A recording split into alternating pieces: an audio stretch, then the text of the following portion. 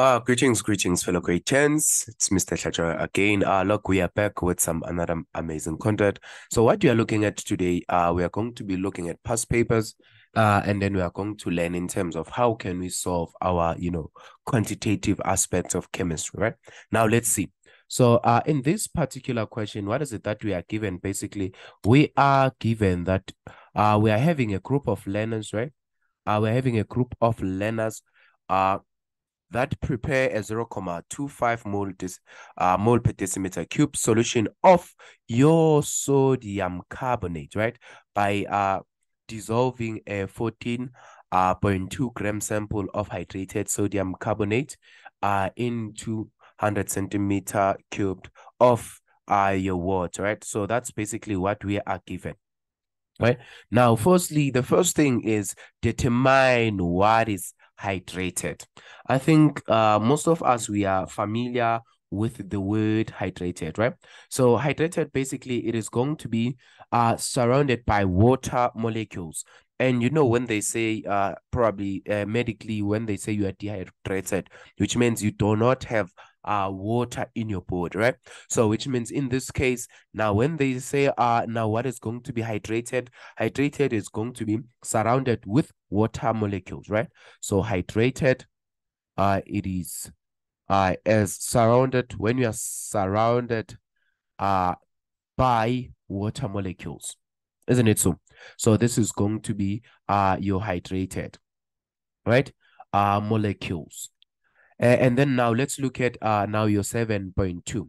Now they say write down a balanced chemical equation to show how sodium carbonate dissolves in water, right? Now what is it that we are going to do? Isn't it that our formula for sodium carbonate is going to be given by what? You are going to say now, remember your sodium carbonate in this case, it's going to be this, it is your Na, it is your NaCO 3, I think. And then this is going to form what? And remember now, when this is dissolved, what will happen is basically you are going to have your sodium with your what?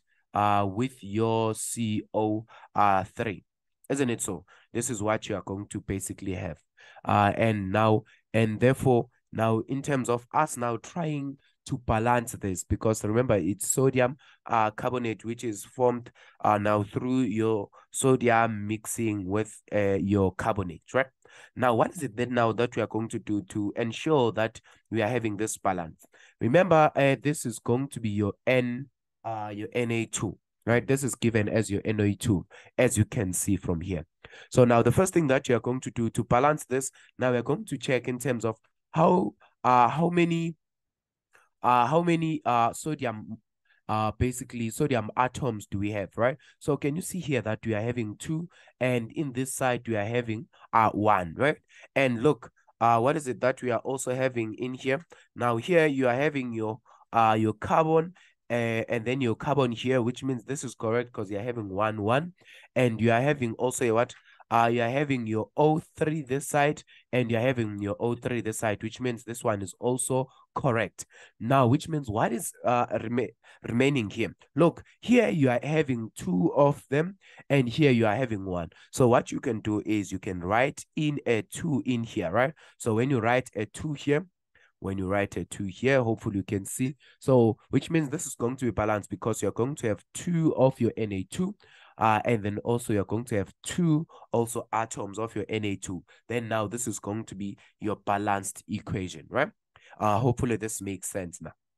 Now let's look at then our 7.3. Now they say, learners then take your 10 centimeter cube prepared solution and allow it to react completely with your 5 centimeter cube of your diluted or your dilute hydrochloric acid according to the balance equation. So this is the balance equation that we are given, right?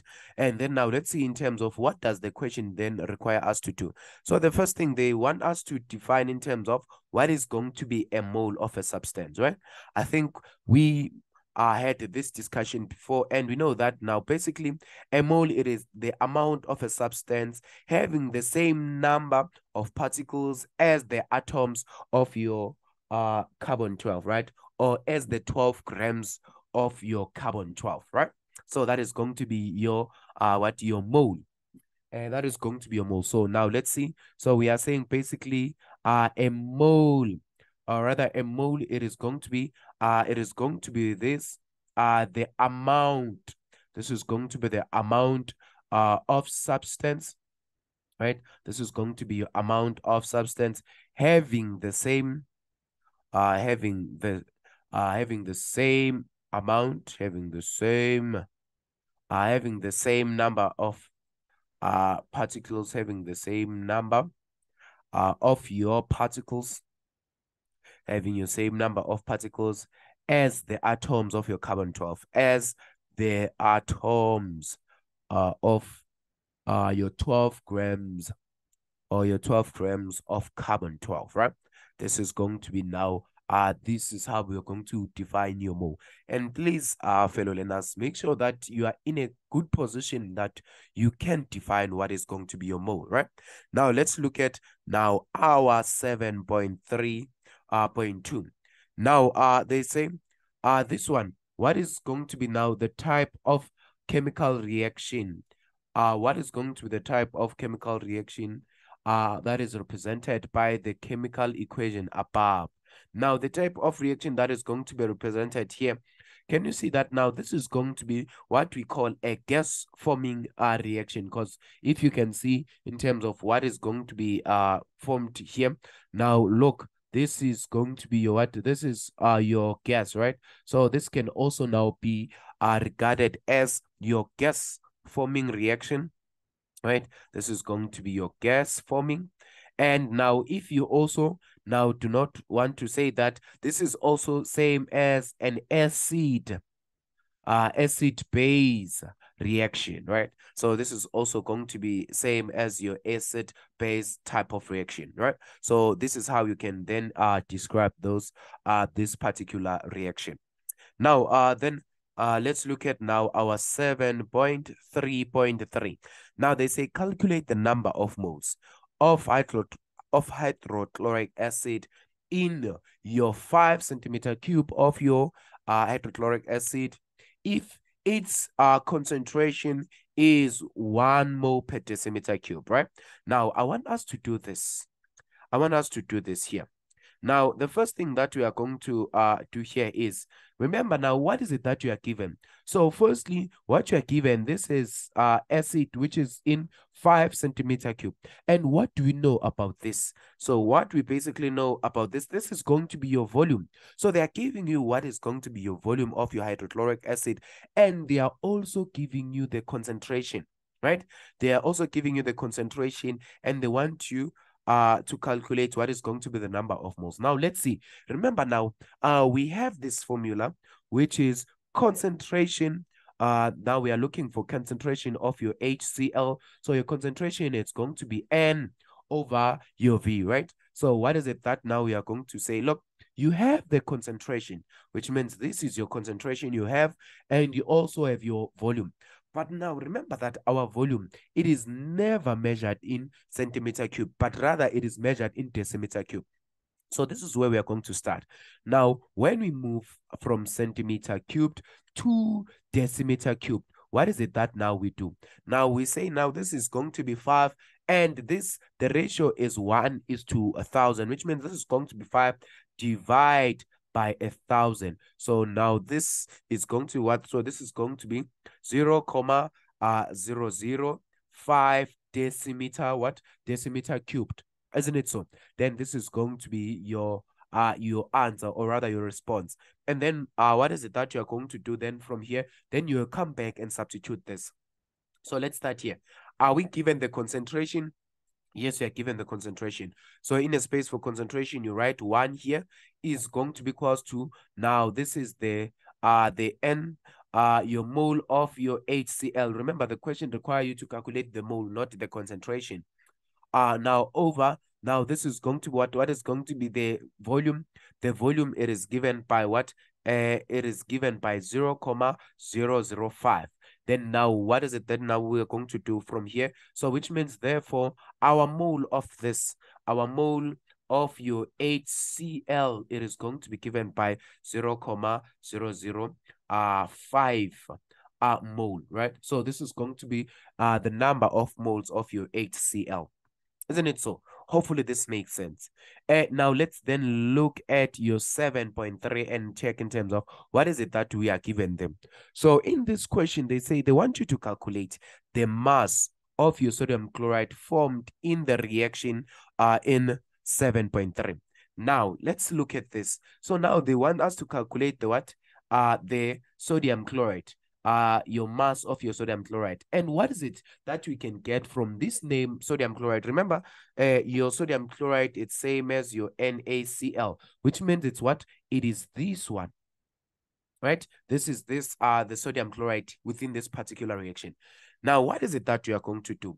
Since we are given nothing from your sodium chloride, now the only thing that we can get from the sodium chloride is we can only get the molar mass, right? The only thing that we can get, it is the molar mass. What is important is, now whenever you are given a reaction, right? Let me just clear this. Whenever now you are given your reaction, what you need to take note is that now, remember, since this is the balanced reaction, right? So this is going to be, since this is going to be your balanced reaction, what you need to know is that now, if you can get, let's say now, 1 mole of anything, 1 mole of anything within this particular reaction, you can then be in a position that you use the ratio, right? You use the ratio of that particular mole in that particular reaction to calculate the mole of anything, right? Now, let me just give you an example of this one. Now, remember, we are looking for your sodium chloride, right? But now, this is what? This is your NaCl. Now, and the only mole that we have from this particular reaction, it is the mole of what? This is the mole of your hydrochloric acid, which means we have this one. Now, we are going to take these two things. We say, look, your HCl is to your two, let's not write the ratio first. It is same as your what? It is same as your now NaCl. So we're going to represent this in terms of the ratio form. Now, and we say, what was the ratio of your HCl first? If you can look at the ratio of your HCl, can you see that here you are having 2, right? You are having 2 HCl, which means this is going to be what? This is going to be, the ratio is 2 here. And what is the ratio of your NaCl, right? Your ratio of your NaCl, it is equal to what? Now it is equal to 2.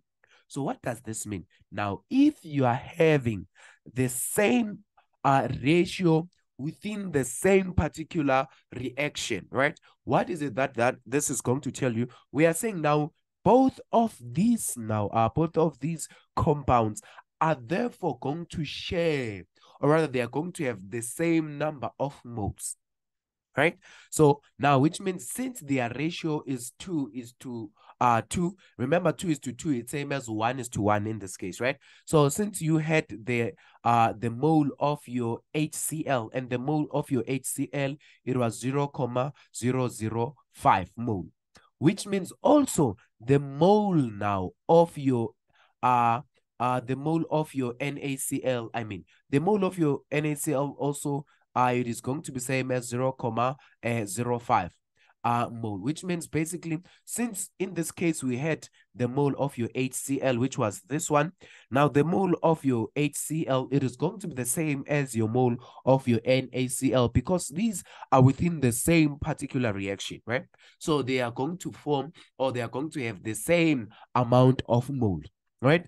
Now, hopefully this thing makes sense now. So which means now you already, now from this NaCl, now you have the mole of it, which is this one that we got from the ratio. Then now, what is it that now we can do? And remember, they want us to calculate mass. And remember that, look, the mole, it is given by the mass, which we are required to calculate, over your molar mass. And remember, your molar mass is your capital letter M, right? So which means now if we are looking then for the mass of what, if we are looking for your mass of your NaCl, now that we have the mole, we are going to say this, the mass is going to be same as what? It is going to be same as your mole multiplied by your molar mass, right? Hopefully this makes sense. So this is going to be same as, now what is your mole? Your mole is given by 0.005 mole multiplied by, now what is the molar mass of your NaCl? I know that you've forgotten now how to calculate that. Now let's see. Let's go back now to our periodic table. So if you check our periodic table, I think now your Na, it is given by 23, right? It is given by 23. And whereas now your CL, I think it is 35.5, if I'm not mistaken, right? If I'm not mistaken. And now when you are adding this, this is going to be same as your what? This is going to be your 58.5, right? And then which means this is going to be multiplied by 58.5 grams per mole. And remember that now the unit for your molar mass is given by what? It is given by grams per mole, right? And therefore, which means the mass that is going to be or the mass that you are going to have here, it is going to be 0, what? This is going to be 0, 29 grams, right? This is going to be 0.29 grams. So basically, this is the mass of NaCl that is going to be formed within this particular reaction. Now, hopefully this makes sense.